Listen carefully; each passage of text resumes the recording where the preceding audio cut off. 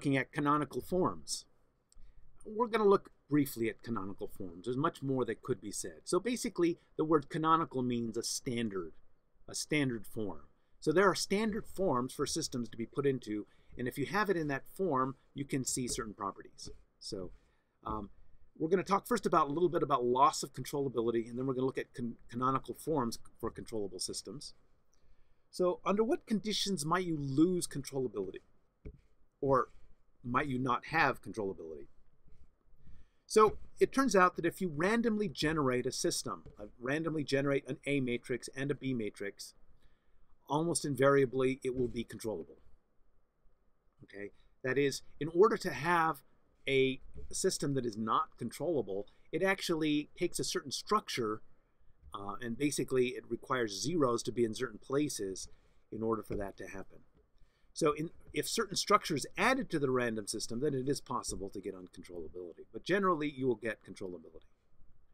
Now, we've seen that with a continuous time system, we can apply D to A and A to D converters to convert that into a discrete time system and get an equivalent discrete time system.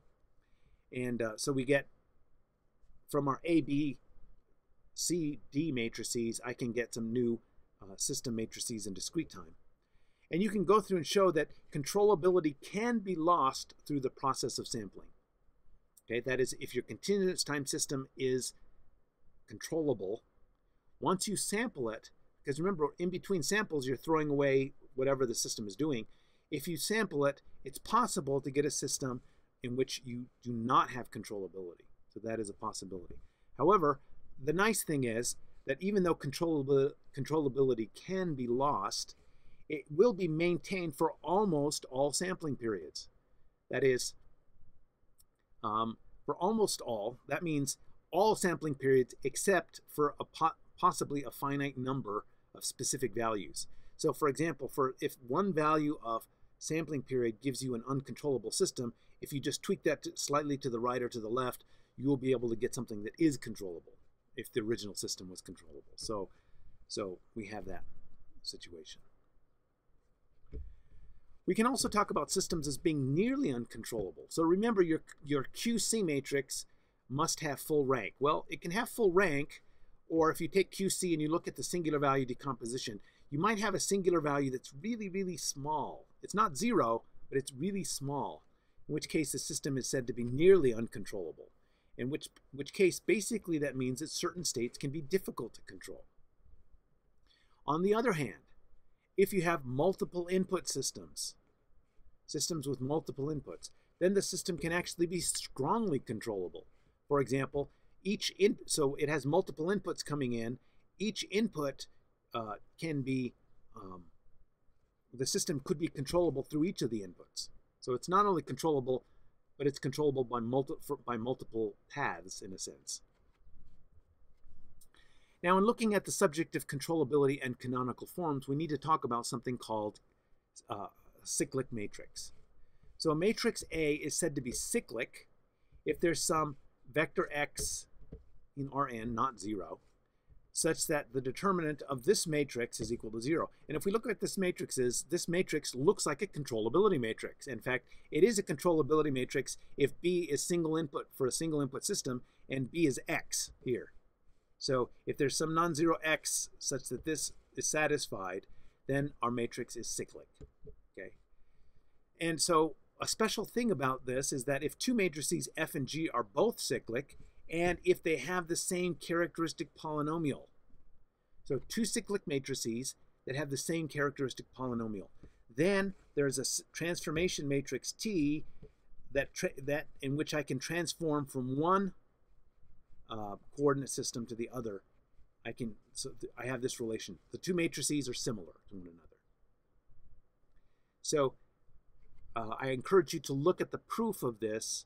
It involves the use of A invariant subspaces, and it's somewhat involved. But in the proof of this, we end up having this matrix that pops out in our proof. Okay, so this matrix has a specific form. It's called a companion matrix. And there are a number of different companion matrix forms. This is one form. And it gives rise to something called the controllability canonical form. So if in the proof, if you use the transformation matrix, then you can actually get it into this form if your system is controllable. So this is called the controllability canonical form. It's a standard form, and it uses the companion matrix this way. Okay, so this companion matrix is special in that if you look at basically this part of the matrix, I have zeros and then an identity matrix down here. These elements here, these coefficients, actually are coefficients of the characteristic polynomial. So I can actually see the characteristic polynomial through this companion matrix. So it's a very special matrix. And then my B is of this form. It's all zeros and then a 1. So that's the controllability canonical form. A similar canonical form is called the controllable canonical form. The controllable canonical form also has a companion matrix.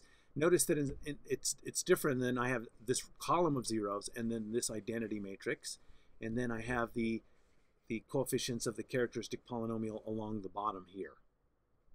I again have zeros and 1. So this is a standard form for controllability, for controllable systems. So this is the controllable canonical form, and it's particularly handy in working, going back and forth between a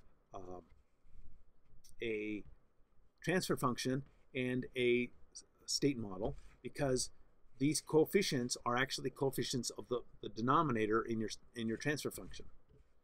Okay, and so this is a standard form. One of the nice things about this standard form is we always know it's going to be controllable. So that controllable canonical form. So we've looked at a number of tests for controllability. We've seen that controllability is a basic structural property of systems, that controllability for both continuous and discrete systems uses the same tests, and that certain canonical forms can be obtained using the controllability matrix. Controllability is also related to reachability. Controllability can also be used to obtain a state feedback gain that places eigenvalues arbitrarily. So these are the main properties of controllability. Stay tuned for the proofs of some of these theorems.